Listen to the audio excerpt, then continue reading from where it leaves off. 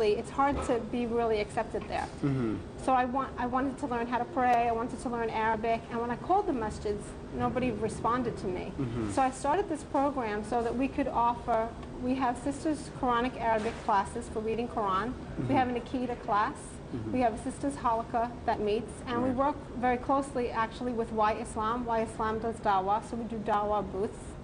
And the best example is, I think, by attraction rather than promotion. When they see a good Muslim, and they see them behaving well, that's how I was initially attracted, somebody who behaves well and believes in God and prays and is a good person, honest. They want to learn a little bit more. Yes, and so in terms of people accepting Islam, do you find that there are a lot of women who are becoming Muslim these days? Even in spite of the climate we're in and the negative media coverage, you find people Alhamdulillah, we had a 15-year-old girl make her shahada. She came to our sister's halaqah. Her mom had made shahada 8 months before. And there was no pressure on her, but she heard something she really liked about the Prophet, called for some follow-up questions, and she felt inspired. And at a time when we worry about our children in this country, when we worry about drinking, you worry about drugs, you worry about all of these things. Here's a 15-year-old, reading Islamic literature and saying, I want to be a Muslim. Alhamdulillah. So I do think that there are more people open to Islam, but the way that you approach them is very, very important.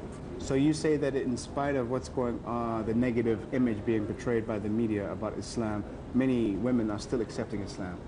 Yes, especially amongst the Hispanic community here. And we're in New Brunswick, there's a high Hispanic population. The number of Hispanic Muslims is really climbing. What I think happens sometimes too is folks hear the negativity and they're smarter than that. And they say, that can't be right, that can't be true. What they're saying about Muslims can't be right, and this makes them go and investigate. And when they do investigate, or even sometimes they'll come and be combative. They wrote an article, a very negative article, about not wanting to see pictures of women in hijab on the newspaper. So, we wrote back and we invited them to the open house. We have open houses at the masjid where we have somebody come and give a lecture about Islam, very basic information about the Prophet Muhammad, peace be upon him, and other activities going on at the masjid. And we give them dinner, we give literature and Qurans away to them. And those that come with an open mind, you stay much longer than they intended to.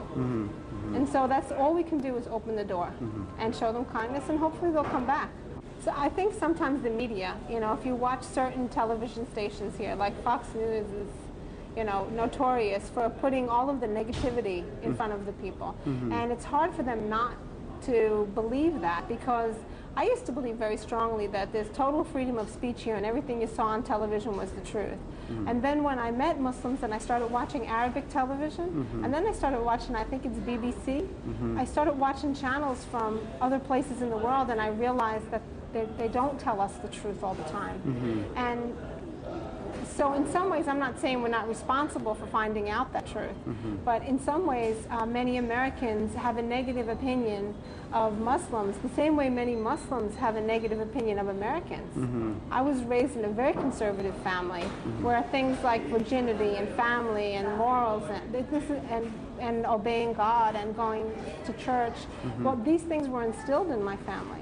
But many folks from overseas don't see that. They see only the girls with the short skirts and the misbehavior, and the boys that are misbehaving, and so they kind of have their picture of us as well.